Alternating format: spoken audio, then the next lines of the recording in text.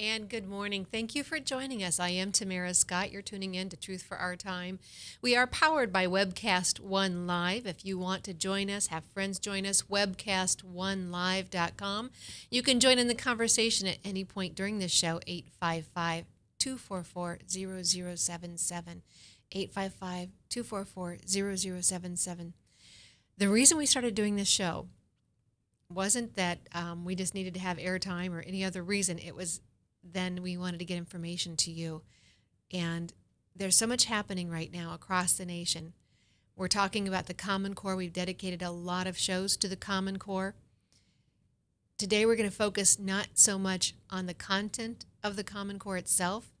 We're going to focus on the people who are opposing Common Core and what's happening to them simply for raising a concern, asking or trying to ask a question, or all out saying they oppose it.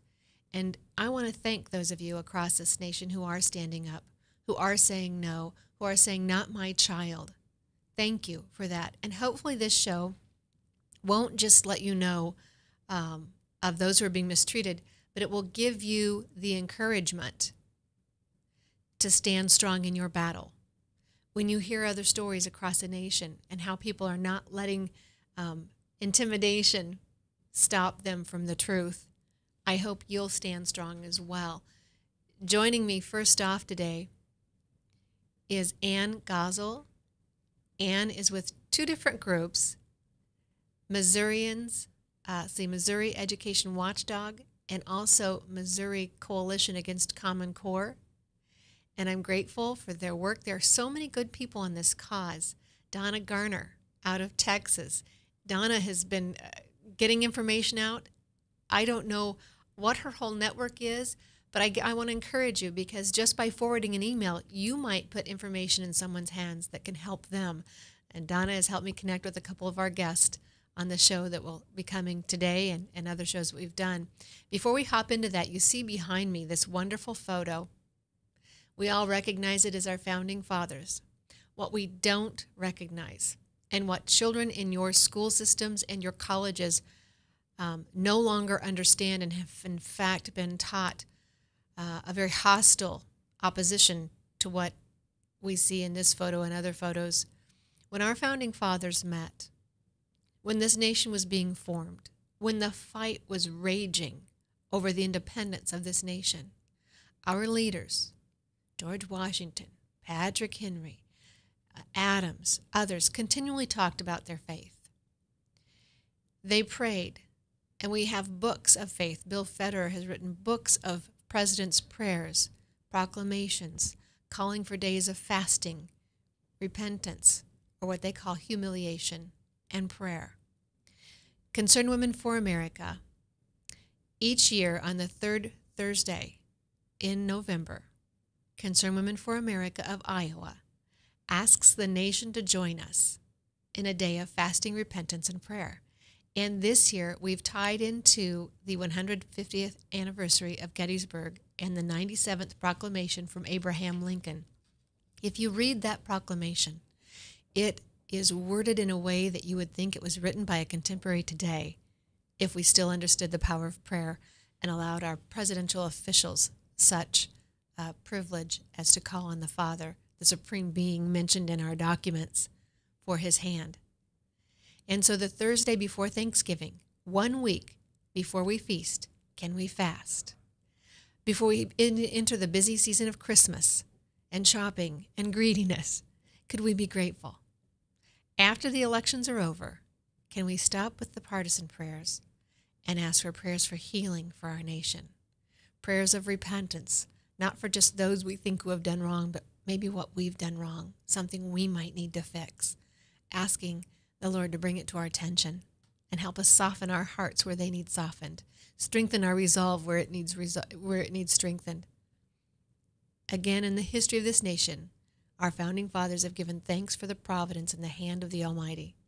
Imagine what might happen if we did it here. We're talking to our elected officials and asking them to sign a proclamation affirming Lincoln's Proclamation 97. If you have connections with your elected officials, I ask you to do the same. If you're not a person of faith, you need not be offended. You just need not participate that day.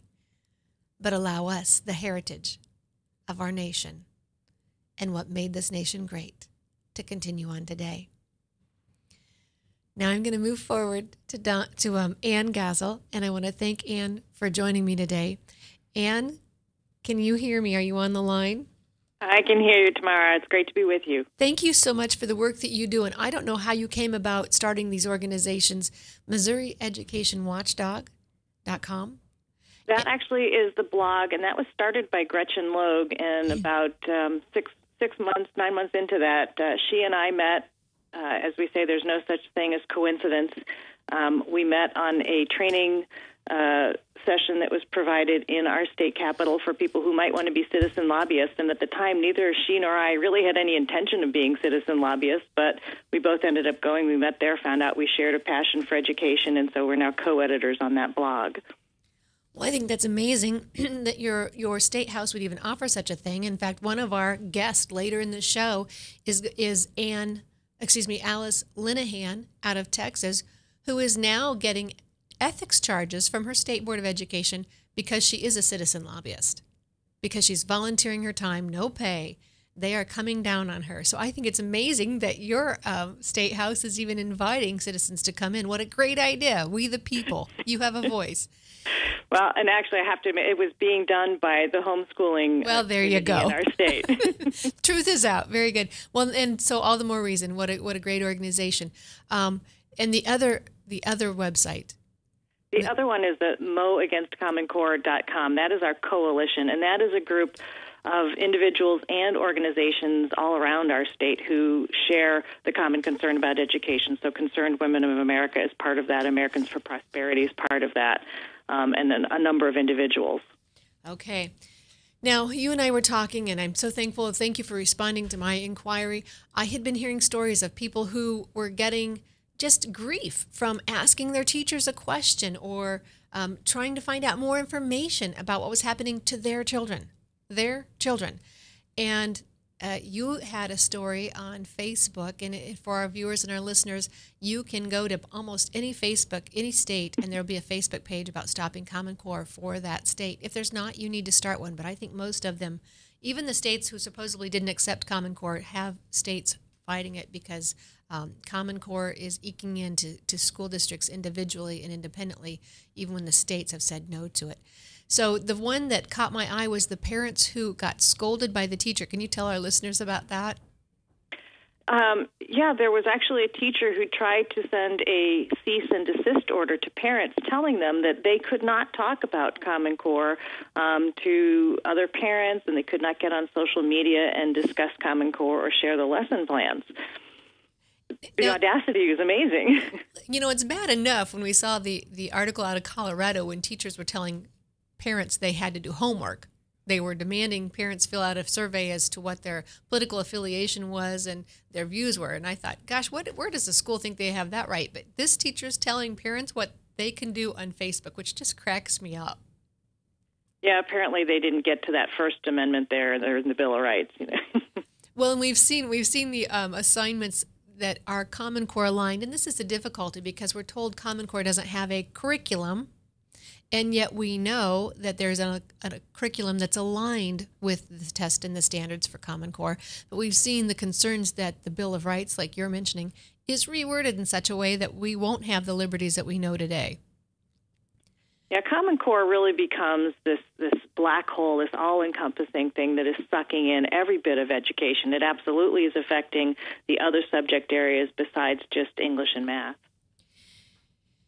And that's what parents are primarily reacting to. They're seeing their kids' assignments and saying, hey, wait a minute, this is not right. And right now they're seeing the assignments. We're thankful for that, but there may be a day when they're all on computer, if this keeps progressing as we're told it will, and it will be more difficult for parents to actually see those assignments and know what's happening in the child's classroom. But, you know, Tamara, one of the good things is there are already laws out there that protect a parent's right to see that kind of information. The Pupil Protection Rights Act is out there, and it says a parent has a right, this is a federal act, a parent has a right to see every bit of material used in the curriculum. And it won't be acceptable for the schools to say, well, that's online, you can't get to it. Well, good. And but it's going to take some tenacity on the part of the parents. It's no longer as easy. Frankly, and it became easier for me to homeschool my kids than to deprogram them every day they got home off the bus. So, go ahead. Yes, and it is a fight for parents, and you do have to be strong, and you do have to go in and start showing the documentation that shows your rights and demand them from the school district. Let's go back to what we're dealing with as far as parents facing intimidation, harassment, threats from school officials, just ill behavior. And we're seeing it here in Iowa from members of our governor's office and the Board of Education, frankly. We just had the new generation science standards, and while they say it was a public meeting, there was no public input whatsoever other than a survey online. And those who made the decision didn't get more than 24 hours to review the survey. There was no contradicting or countering opinion or experts able to speak on it. It was a done deal before they ever entered the meeting. And those who were speaking on it are now concerned about how they're being treated and labeled. And we're going to talk about that a little bit later in the show with the dad who simply had a question on an assignment and was labeled a neo-Nazi. Todd Starnes has that article on, and Renee Knoll brought it to our attention through the Examiner.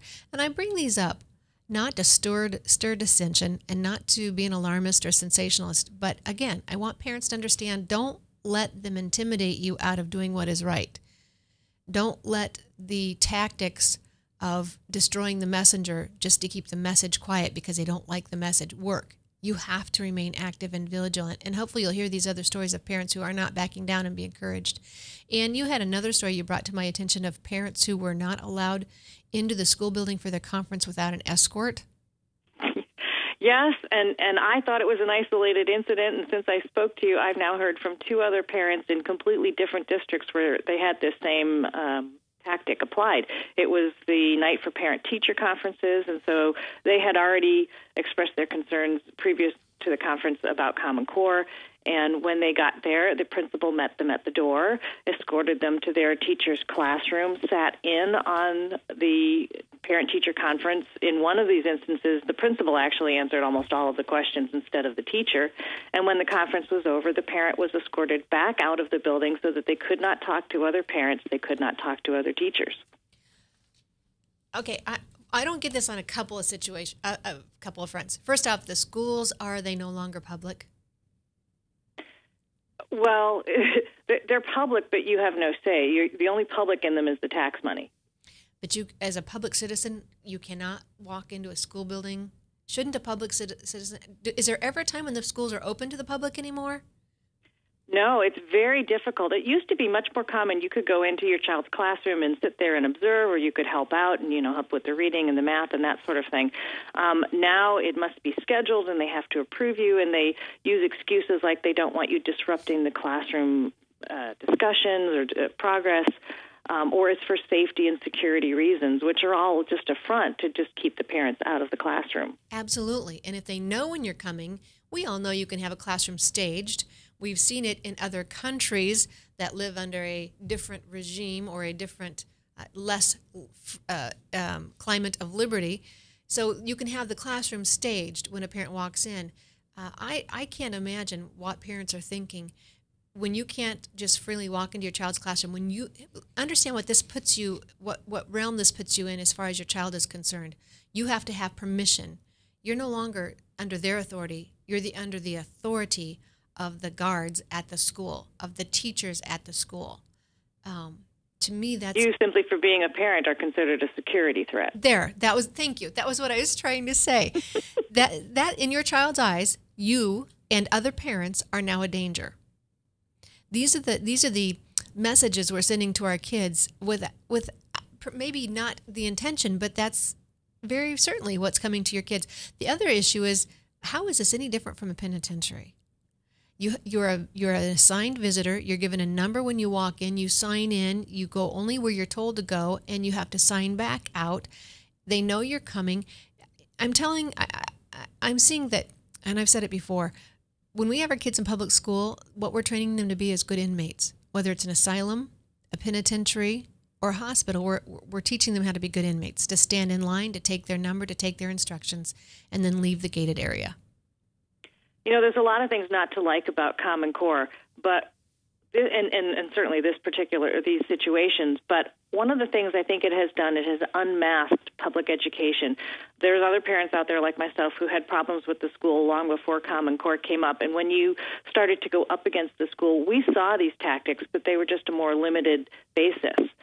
Where you were marginalized and you were made to feel like you were the only parent that ever had a problem with this particular teacher, or that your child was exceptionally, was a bully, when you thought, like, gee, that really doesn't make sense. Now we have the majority of parents seeing the assignments coming home and seeing things, strange messages from teachers. My kid came home with a contract that they were supposed to sign at the beginning of the year that said, if you do not participate in class, I consider you a parasite.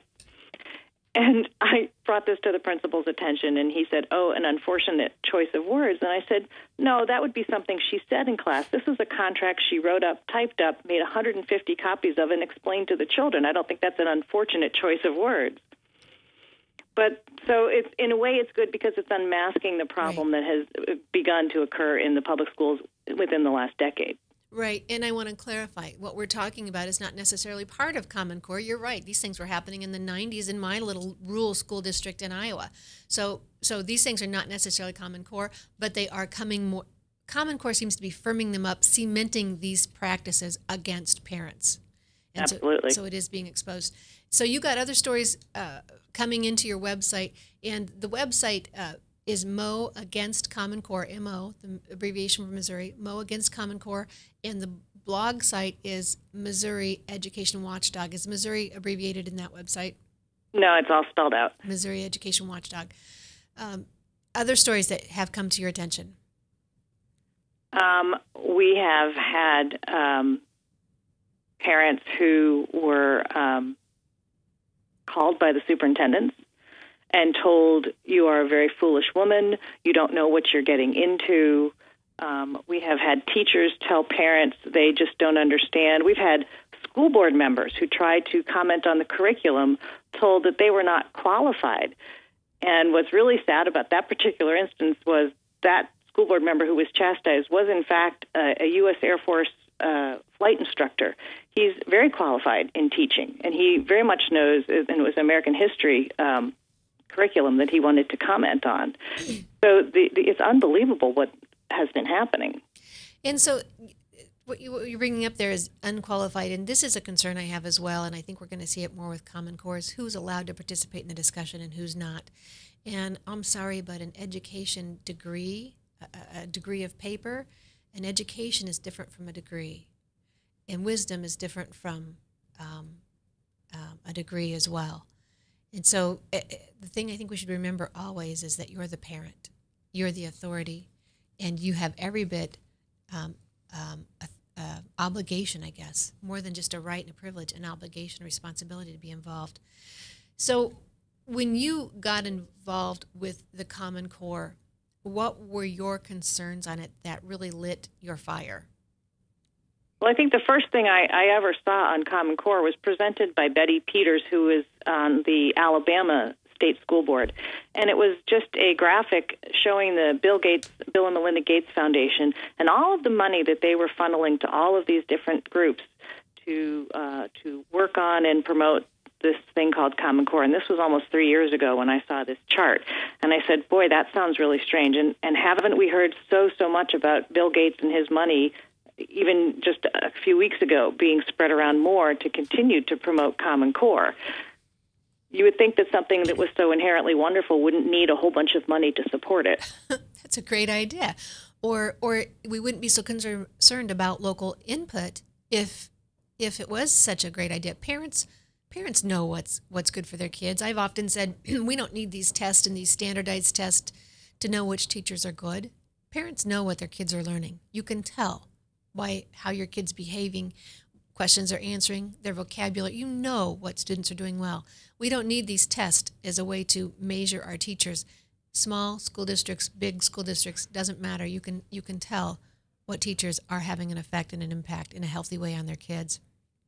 And the really sad thing is the Gates Foundation has funded a number of education efforts, and most of them have failed. His most famous one is the small schools effort, where he tried to make sure that they had these really small schools, and that was going to be the wonderful answer to education. And he spent $2 billion, and he failed. And so we're still listening to this man give us education advice.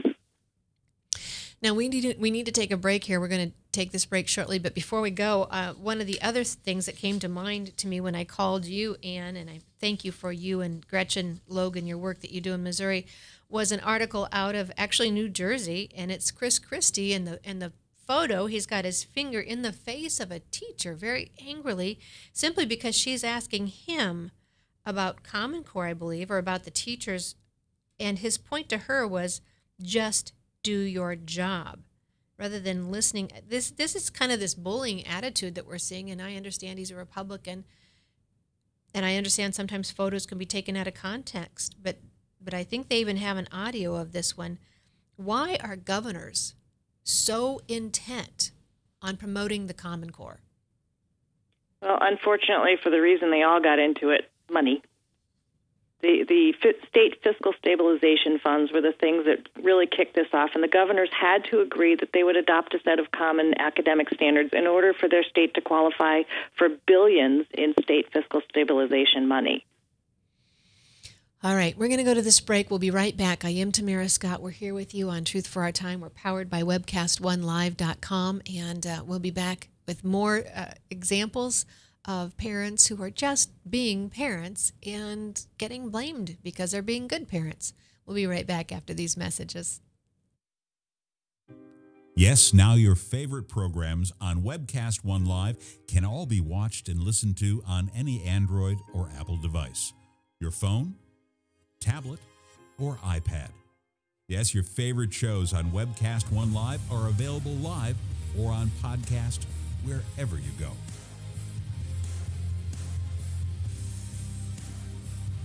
Let me introduce to you some of our great shows. Shalom. Every week on Understanding the World with Rabbi David Kaufman, we'll talk about issues in the Middle East, issues related to the Jewish tradition and religious traditions in general, and keep you up to date on exactly what's going on around the world. You may know some of the story, but you haven't heard all of the story until you've heard it on Understanding the World with Rabbi David Kaufman and our special guests we have on every week. Hi, I'm Doc. You listen to me every Tuesday from 6 to 7 p.m. on Doc and Lefty radio podcast program, where we discuss all the relevant topics of the day, including state, local, and national politics. My partner in crime, Lefty, often likes to have a little bit of conservative justice served upon him, so please turn in for the fireworks every week from 6 to 7 p.m. on Tuesdays at webcast1live.com. Thank you.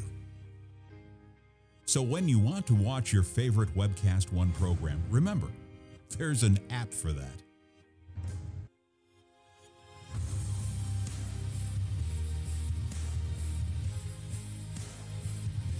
You know, there's an app for that.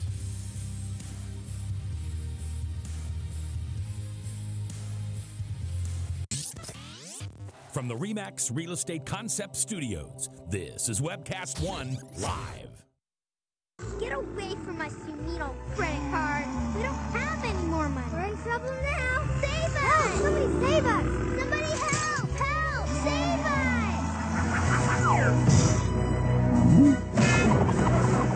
us! Hi, I'm Tom Coates from Consumer Credit of Des Moines. If your credit card's a little too animated, give us a call. Hooray! We're saved! Consumer Credit, you're our hero! And thanks for joining us. Ryan, I just sent you a link for one of our later guests coming up. It is the ethics charge that she got just simply because she brought to light information concerning Texas financial situations with the school there. And I think, I don't know if it was a later audit because of what she did or during the time what she was questioning. So I'll send that to you for later on in the show. Joining me right now, we have Ann Gassel on the phone. Ann, am I saying your name right? Is the G a soft or a hard G? It's Gassel, yes. Thank you. very much. Thank you for being with us. And joining us is another Ann, which is going to make it great fun, I'm sure, a little confusing. Ann Miller is joining us. Ann is out of Maryland. Ann, thank you for joining me today. Thank you, Tamara. Good morning. And even more, thank you for being in a meeting about Common Core and being organized enough to have your tape recorder ready. Were you tape recording this whole meeting?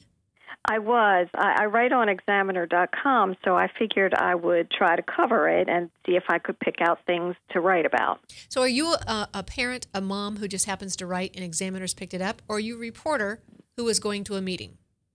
I'm a mom, first and foremost, and an engaged citizen, and I happen to write on Examiner.com about the things that, concern me as a citizen. Okay, and bring us where we were. Maryland, it was a school board meeting?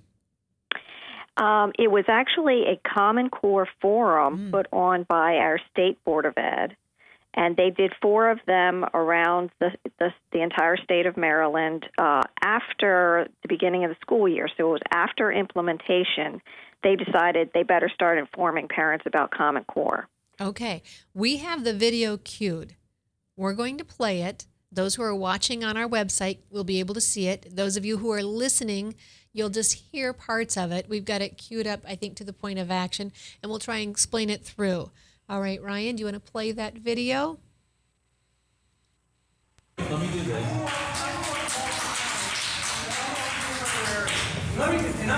I struggle with knowledge of this. I grew up there, not the best schools. I still think they're not the best schools, but I love. Sir, I will say this, out of all fairness to everyone who submitted questions. Community college. I finished at the University of Maryland. And now I moved my family out to Howard County because of the reputation of the schools.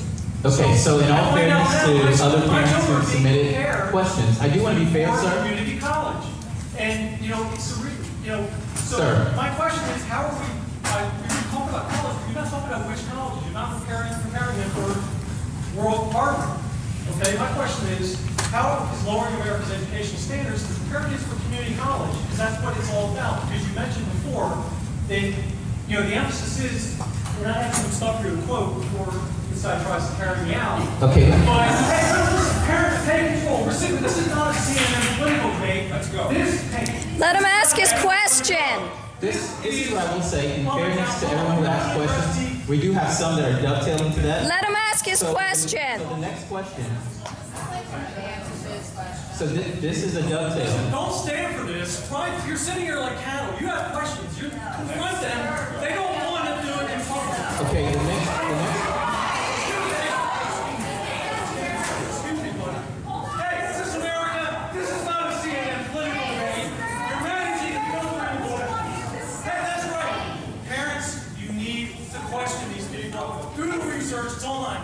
Okay, so the next question to our panelists. The next question to our panelists is Dr. Lowry. I'll ask you. I'm not an activist. I don't have experience. I'm a parent. I have a right to speak. Okay, so you're asking softball questions. And again, I do want to be very respectful to everyone who asks questions. And so the next question really is, Dr. Lowry, to you, because you work so closely with 2- and 4-year institutions. Is the Common Core state standards implementation by Maryland an attempt to filter students to the community college? And listen, right there. All right, Ryan, thank you very much. I know that might have been difficult for some of you who couldn't see it, but I wanted you to hear, just the chaos that erupted in what should have just been a question. And the very end there, you could hear the guard throw him into the door. You could audibly hear him hit the door. At 1:54, if you're watching, the guard spins him around, yanks him off balance. And what happened coming up to this moment? Really, it was just nothing happened. It was sort of a PR event on, pro Common Core. We were instructed to submit any questions we had in writing, which we did, and then they proceeded to screen them and literally reword our questions. So they were asking softball questions. We didn't feel like, there was a growing frustration in the room. And when Mr. Small stood up, he kind of represented that. and just interrupted the meeting and said, "Look, I've got a question." And at that point, I feel like they tried to make an example out of him. Well, that certainly is how it appeared when that hit the social media pages of Facebook.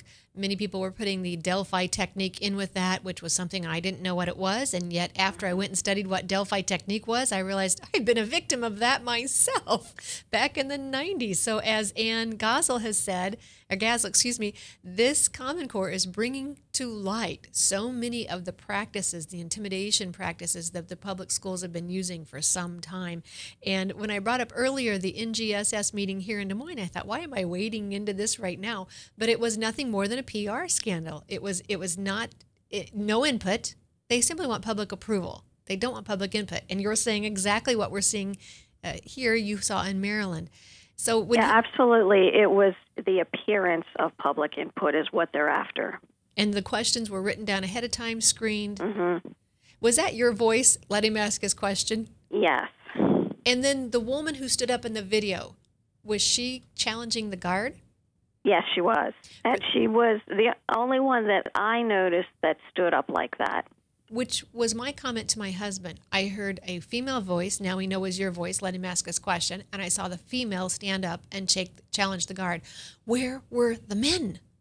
Well, in their defense, I'll say the room was kind of stacked with women. So there were a lot more women than men, and there were a lot of teachers and administrators there. So I would say maybe I'm going to guess a third of the room was teachers and administrators who were pro Common Core, and so then there was the other 2/3 that maybe you could hear their exclamations. But really, we didn't think he was going to be arrested. We thought he was being removed from the room. I was shocked the next day to find out he was actually arrested, charged with second-degree assault of a police officer, and it carried up to a 10-year prison sentence. So they were really trying to make an example out of him. Have they dropped those charges? They did. As a matter of fact, myself and one of the other activists who was in the room at the time, we ended up on the Glenn Beck show because of the video going viral. And it was around the time that show was airing that they dropped the charges. Thank heavens for Glenn Beck. And a video camera. Exactly. And I thank you for having that video camera there and being ready. I might have mine, but by the time I got it ready to go and working, I would be too late. So thank you for being on guard and at the ready. So they dropped the charges, but as you're saying, only when it went viral and you were on Glenn Beck and pressure was applied. Otherwise, this man's life could have been destroyed. It could have been. Because financially, for him to fight it, to come up with a defense, for him to deal with his job and being arrested, missed work, depending on the job that he has, what he may or may not be able to have on his record as far as an arrest. This is serious, and we're seeing this happen more and more. Parents are being intimidated into silence. And teachers as well. They're really afraid of teachers starting to speak up. I know of one teacher who went to the school board meeting here in Baltimore County, but spoke as a parent and didn't, mention anything about being a teacher, gave her personal information when she signed up to speak, and they contacted her back at her school email address. Now, she hadn't supplied that, and you know why they did that. They wanted her to know that they knew she was a teacher. It's an intimidation tactic. So she loses her right as a parent, or she has to quit her job as a teacher. Or at least there's the threat of that, and that's all they need is the threat. Well, Ann Miller, what is your takeaway of this, and what is your word to parents, citizens, taxpayers who are watching? Well, I think that what happened with the incident in Baltimore County, a lot of parents sat around because we're not used to these kind of tactics. We don't necessarily recognize them right off the bat. And so you kind of sit around not knowing what to do. It's time we start recognizing that our school system is very political and that they are using these tactics, and we have to be prepared and know in advance how we're going to react to things like this and be ready. we do have more teachers speaking out. You brought up that the teacher had spoken out. There are more and more teachers who are writing concerns about it. I'm not sure I'm going to remember the website, the blog, the Chalk Face or something. A teacher has an article on there, I love you and I believe in you, to her students. And she can no longer continue teaching because she can no longer continue to watch what Common Core techniques are doing to her children. She's seeing them pull their hair out. She's seeing them cut themselves. She's seeing them beginning to have absences from school where they were good students before. She's seeing their frustration, their tears when they're being tested over materials they've not been taught. We need more parents. We need more teachers to stand up and to continue to fight this battle. And I think we need to recognize that it's not just a Common Core battle. Common Core was just the thing that woke parents up. And we're actually seeing that it's just one of a long line of offenses against local control of schools, against parental rights. We need to really wake up and see that it's not just Common Core. It is the loss of local control being sold out because of these federal education grants that come with these strings. Common Core was just a requirement to apply to the Race to the Top education grant.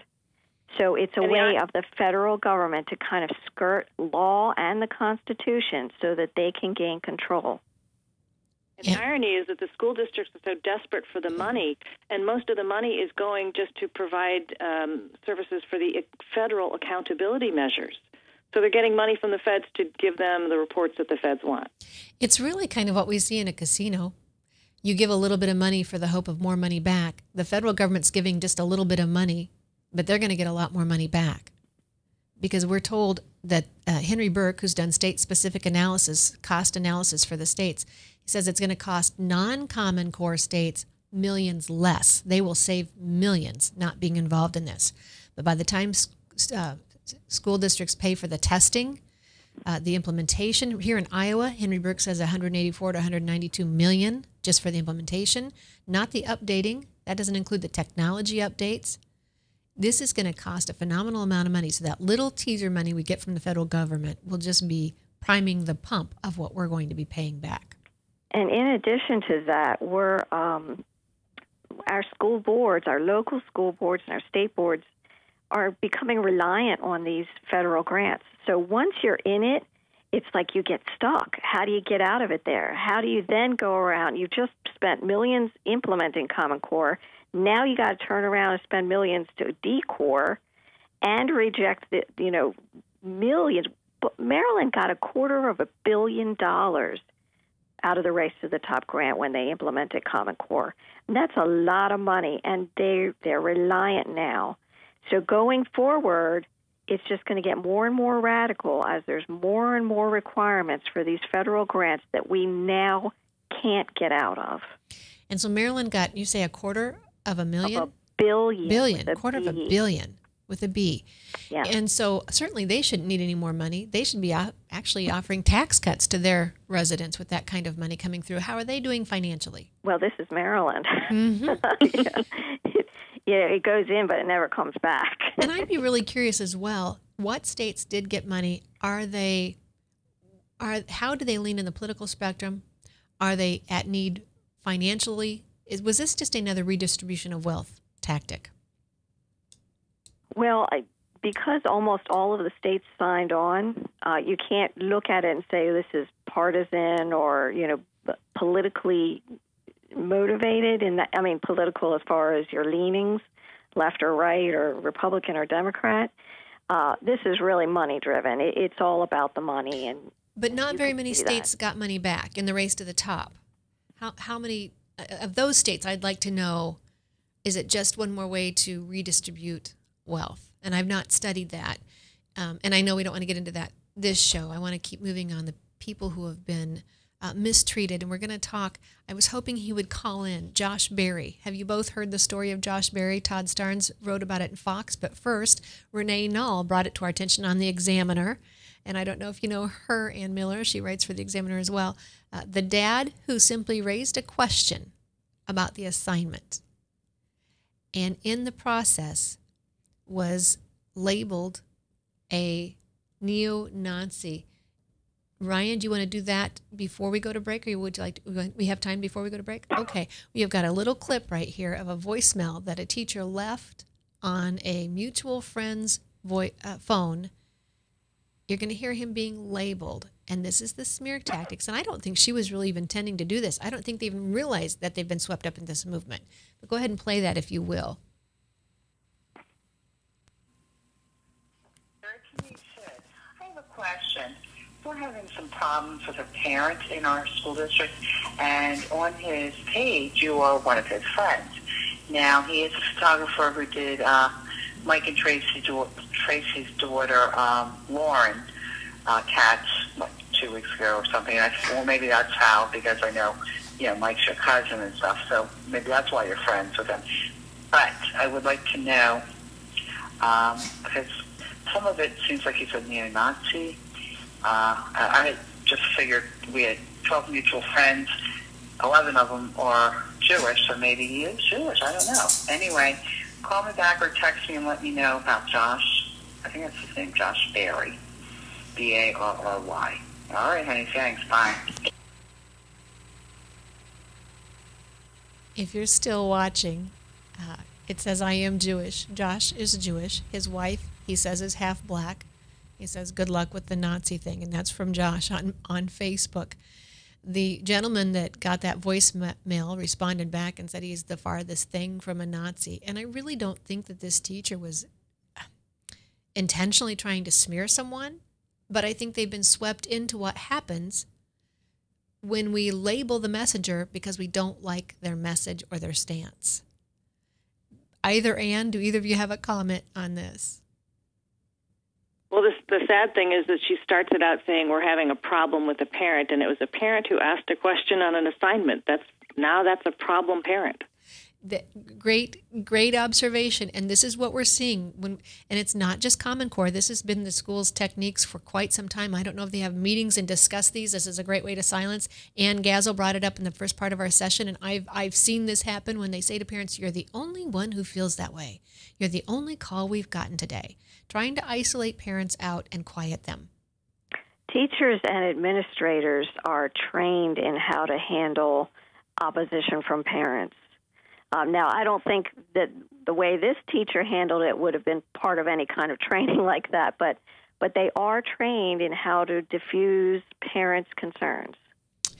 All right, we're going to take a break here. When we come back, Alice Linehan is going to join us, and she's been on this Common Core battle and now facing repercussions with charges, ethics charges, being an activist, actually being a lobbyist, being charged with being a lobbyist when she doesn't get any pay for what she's doing. She's a parent fighting this cause on her own dime. We'll be talking to her shortly. You see this sign behind me, Stop Common Core. If you're on Facebook, you're likely seeing some of these. This is a campaign that was started, I don't know actually who started it. Leslie Beck is the one who started it in Iowa. You see her Facebook page there. They are asking everyone on Facebook who wants to stop Common Core to make this your profile picture.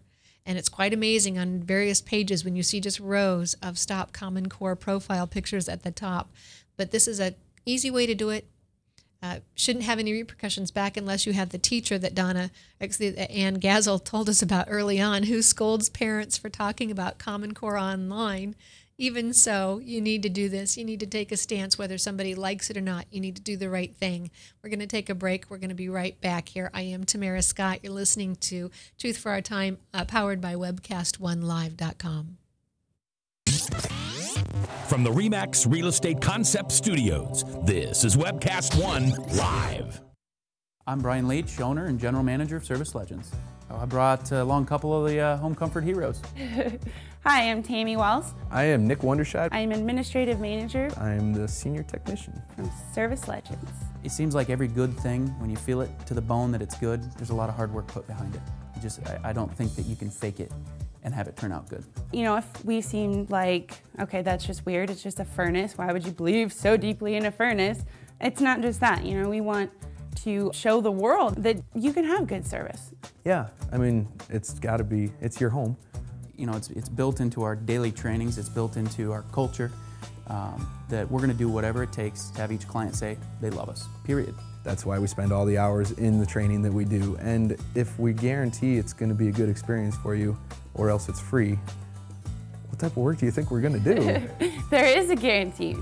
Temperature selection guarantee, fixed rider it's free guarantee, comfort guarantee, best value guarantee. All of these guarantees hold us accountable to ensuring that we exceed your expectations. And if for whatever reason we'd fail and we can't make it right, we guarantee all of those guarantees with a 100% money back guarantee. I mean, if you don't think that your technician can fix it right, are you going to say that to a client? No. You don't have to worry about having a technician come to your house. We drug test, background check all of our team members. We put safe people in your home. Each and every one of our service techs, 400 hours a year in training. You tell it the minute they walk in the door. They know what they're doing, they've done their homework, and they actually truly care about what you want. Because at the end of the day, you're the person that makes sure I have a job. They're going to be listening. They're going to want to know what your challenges are. Then they're going to come and give you options, and you get to choose. If I'm there to help and I make it easy and painless, I did my job right that day. Well, when it comes to your comfort, safety, and your family, you don't necessarily go buy the most expensive, but you get the most bang for your buck. Oh, it's worth it, because there's a lot of people that will find a way to get it to work right now and then leave and then come back, charge you again, and the cycle just repeats itself. So when I'm out there looking at the furnace, I want to find why it failed today. How can we change the part today with something that you're not going to have to worry about? Is it worth changing the part today? I mean, you can put a lot of money into a furnace. I can fix parts all day. There's good job security in that for me, but is it the right thing for you? I get a lot of the phone calls of after the technicians are there. They're just in awe. They're like, wow, you guys are great. I mean, I don't even know what to say. You guys are great. Everything you did was perfect. It was great. Keep going though, I like this. Just give us a try. I'm gonna take all the risk. I've got the time to make this right. I've got the support to make it right. Just check us out. And if you don't see the value in what we do, I mean, fixed rider, it's free or 100% money back. Enough said.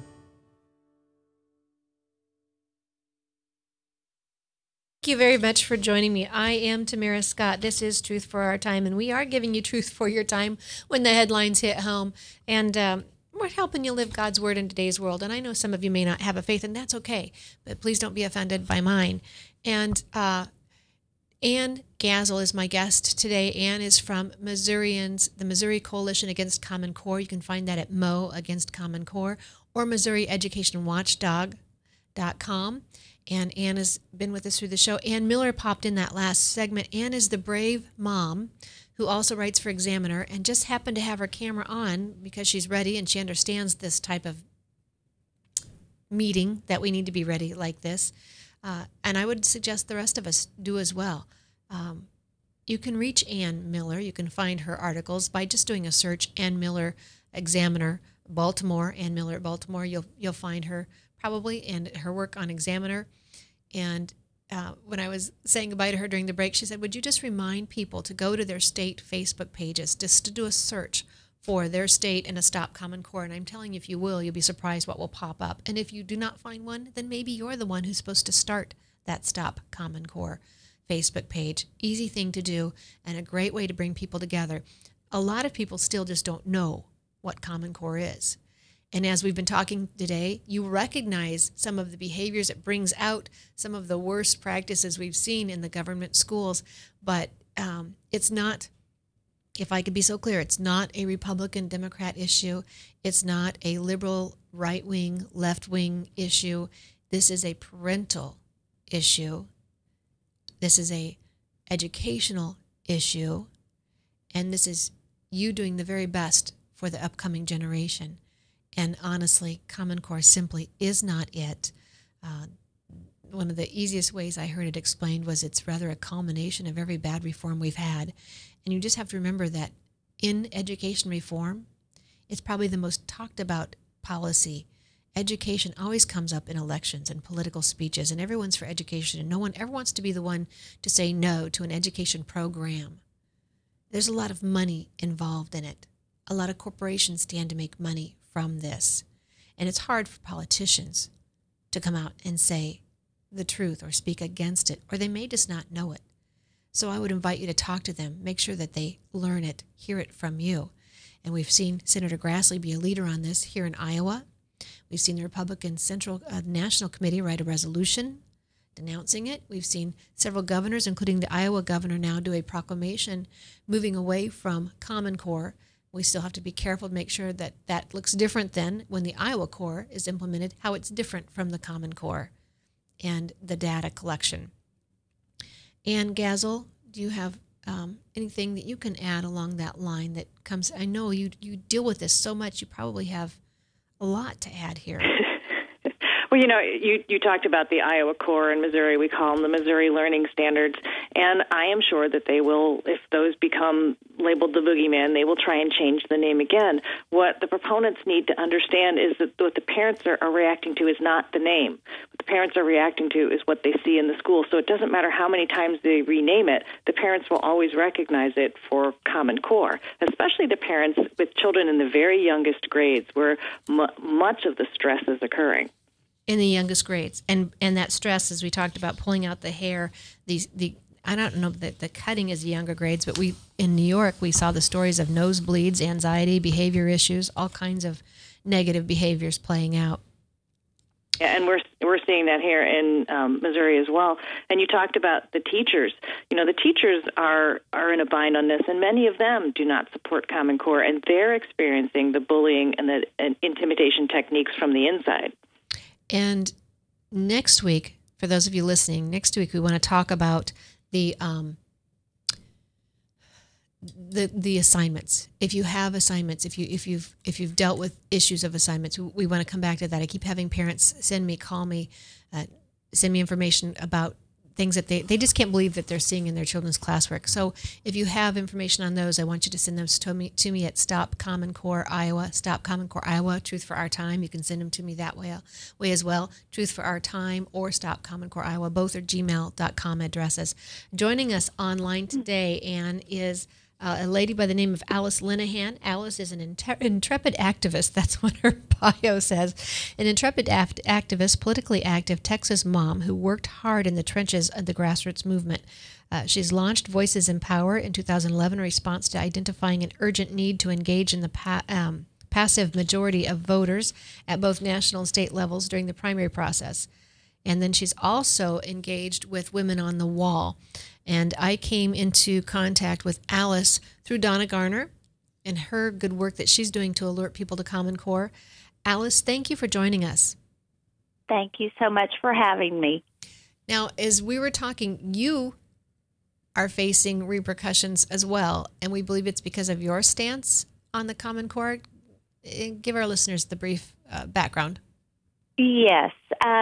Basically, last Thursday, I got a call from the Texas Ethics Commission that said that Thomas Ratliff, who is on the State Board of Education, he's an elected official, and he happens to also be a paid lobbyist for Microsoft, had filed an ethics complaint against me, basically alleging that because of my activist activities, I should be registered as a paid lobbyist. My question is, I'm not being paid. I took on this battle. I've been involved in the grassroots as an activist ever since Obama was elected, but had not really been engaged in this battle against Common Core in Texas. It's called C-Scope. Until a mother whose mother had been tutoring students and uncovered C-Scope kept asking me to push out information. And when I started diving into the issue and actually realized that it was in my children's own school district, I became very much involved in using, the same tactics and strategies that activists all across this country are using to get the information and the word out. Earlier, you were talking about the different groups. If you just Google, your state and Common Core, these Stop Common Core groups pop up, and there are moms and dads becoming activists, if you will, over this issue, and that's actually what has occurred. And I guess it's a badge of honor that our activities are being seen as effective, because we're actually making people be held accountable for the roles that they play. And what's interesting, I believe what prompted this, just like there's so many groups across the country who are organizing on Facebook and into these Stop Common Core groups, we have a working group here in Texas that was doing some work researching. Donna Garner's a part of that. Ginger Russell, Janice Van Cleve, all kinds of great people are working. And we put together this team that was asking people at the local level to put in public information requests for the amount of money that was being spent on C-Scope, this curriculum management system that's the same as Common Core. The financial, how much these districts were paying for this. We also did public information requests for how much districts were paying for to be members of these associations, Texas Association of School Administrators, Texas Association of School Board. All that financial information was sent to a Tea Party leader in Frisco, Texas, a dad, who took all that information, extrapolated the financial data out, and wrote 2 white papers, one on C-Scope and the next one on TASA and TASB, and put together how much money, the hundreds of millions of dollars that are being spent on these non-governmental organizations that have direct access to our tax dollars. Women on the Wall hosted a education summit in Conroe, Texas, and this financial information was given to Senator Dan Patrick, who's a sitting state senator, and the Lieutenant Governor David Dewhurst. When they left that summit, they called the state auditor, and the state auditor put in a request for a charter to do a full audit of C-Scope. So when we have a Wednesday night conference call every Wednesday night, and we have these communication teams that call in to this conference call, and last Wednesday we had the gentleman that had written those white papers spoke up, and he gave a report and talked about the amount of money that was involved in these organizations. And then the next morning, I got the call from the Texas Ethics Commission that I had a complaint filed against me. I think that's the most efficient I've seen government work. Exactly. And you know, I have to give kudos to the Lieutenant Governor, you know, and Dan Patrick for actually taking the step to get the state auditor involved. And that was because of the pressure and the work of moms and dads across the state who were willing, by the way, to do that work for not one penny. It was because that we are defending our children and protecting them. We have just a couple minutes left. So what is the status? Are you going to be okay? Or are you going to have to come up with money to defend yourself on this ethics complaint? Well, we're in a holding pattern right now. I did talk to an attorney because before I went public with this, I wanted to make sure that it was okay to go public with it. And actually, he recommended it because I think what Thomas Ratliff's strategy is to just put it out there, oh, don't listen to Alice Linehan, she's got an ethics charge against her. Well, I wanted to get it out there because I really want people to look at Thomas Ratliff's history because he is on the State Board of Education as an elected official and a paid lobbyist for Microsoft. And those of us, you know, who understand the Microsoft's involvement in Common Core, that sends up red flags. So we're in a holding pattern. I may, if the Ethics Commission decides that this complaint is valid, then I will, be needing to employ an attorney, and we'll just go for it. Then we will have to raise money for you. Right, exactly. My response to Thomas Ratliff is bring it on. I mean, I would love that opportunity to show the difference between a paid lobbyist and an activist. And we are running out of time, but you have the Impeach Ratcliffe website, and was that before or after this complaint? That was before okay. Voices in Power. We did put up a impeachratliff.com, and I encourage everyone to go there and, of course, sign this petition, but even just go there to read about it, to see about him. My guest today, Ann Gassel, Gassel, with Missouri Coalition Against Common Core, with Missouri Education Watchdog, Alice Linehan, with Voices in Power and Women on the Wall. I appreciate both of them joining me. I hope you, ladies, hope you both come back, because I think we have more shows with both of you on a variety of topics. One more thing to our listeners. David Barton is going to be in town here in Des Moines, Iowa, the 23rd of November. You can get a ticket, thefamilyleader.com. He'll have his wonderful educational historical teaching during the dinner hour, and I think that's at 5:30. But at 4 o'clock, as a bonus, free of charge, nothing extra, with your ticket to the dinner, you may come at 4 o'clock for teaching on Common Core, a whole session on Common Core from David Barton. You can find more information about that, thefamilyleader.com. I would highly recommend it if you're anywhere in the area. Ladies, thank you for joining me today. We are out of time. I am Tamara Scott.